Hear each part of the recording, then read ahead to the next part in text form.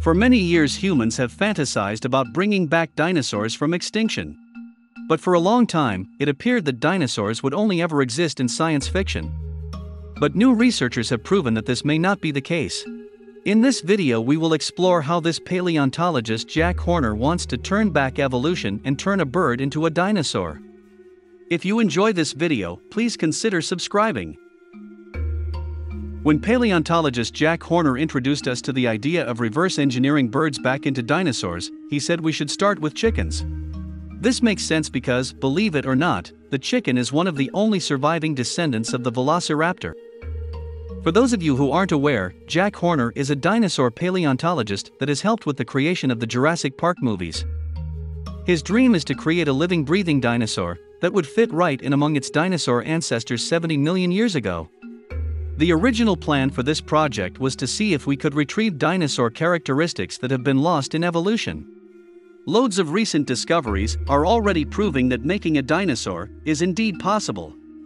For example, a lab at Yale have shown that introducing a protein concentrated inside tiny leaky beads can convert a bird beak into a dinosaur snout in chicken embryos. This was done by finding atavistic genes and keeping them turned on after they would normally be dormant. In biology, an atavistic gene is a genetic trait that can reappear after being lost through evolutionary change in previous generations.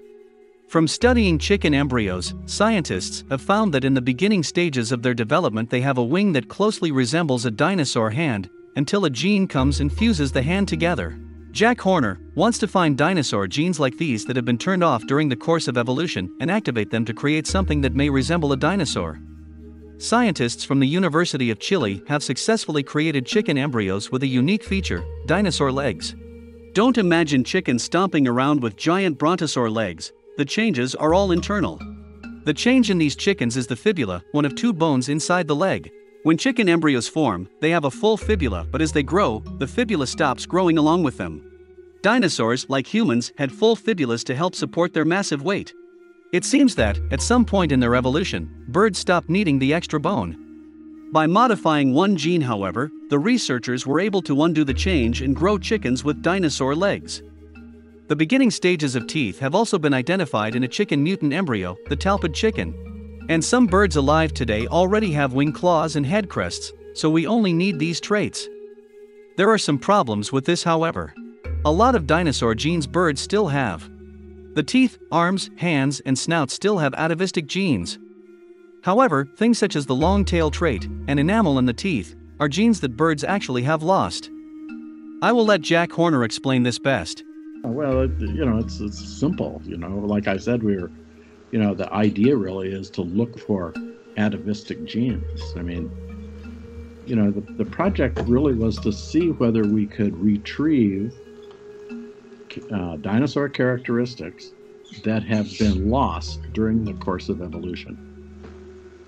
And so, the only genes that could be retrieved are atavistic genes, ones that have been turned off. And there are a number of them. The teeth, for example, is one. The shape of the head is a couple of them. The leg, some leg bones that are more dinosaur than bird-like are examples. The arms and hands are examples, but the tail isn't. That's one of the things we discovered was the tail, the long tail, the loss of the long tail is not the result of a gene that has just been turned off. It's been lost, which means if we are going to make an animal with a long tail, we're actually going to have to do transgenic engineering to get it. And that, sort of defeats the purpose of the project. Because then you're making an Indominus Rex rather than retro engineering evolution. Would you have to use one of the closer relatives with tails like Deinonychosaurs, like crocodiles or alligators? Yeah, probably. In order to create a bird with all the dinosaur traits, they will have to do it transgenically.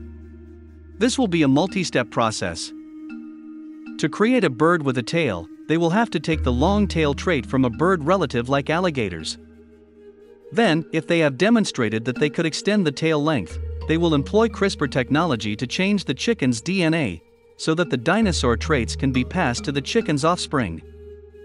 Already, just by studying chicken tail biology, they are finding incredible things, one even related to humans.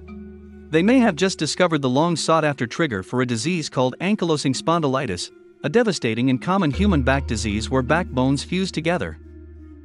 They have also found things in birds that were previously thought to be lost in evolution.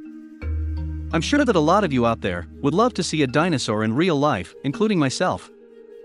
Luckily for us, there are people out there who are trying to make this dream a reality. Well, that was how Jack Horner plans to create a dinosaur. Thanks for watching, and don't forget to subscribe. If you have any questions, leave them in the comments.